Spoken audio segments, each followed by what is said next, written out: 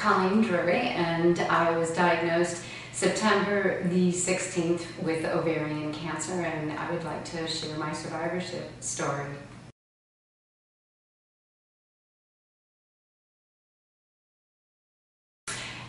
My symptoms were fairly vague, and they were symptoms that I could just that I could write off. I had some back pain, and I thought, oh, I'm getting older, I just need to start stretching more, and because I do exercise somewhat. I had some urinary frequency and urgency that I could write off because I've had 4 children, and having stress incontinence is one of those things that we just deal with.